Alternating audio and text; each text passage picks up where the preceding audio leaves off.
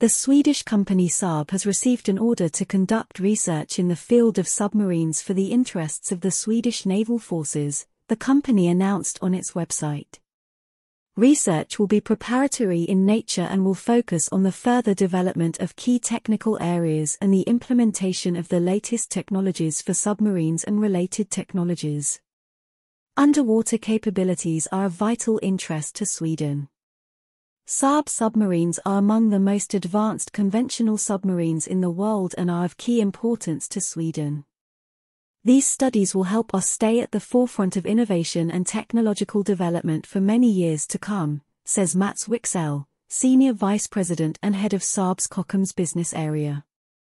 In July, it was reported that Saab was offering the Netherlands 4 new C-718 submarines to replace the existing Walrus-class boats.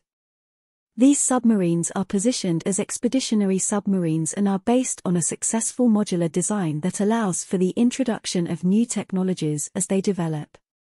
Saab's solution has extensive experience and is used on the Collins, Archer, and SRY-class submarines in operation in Singapore, Australia and Japan.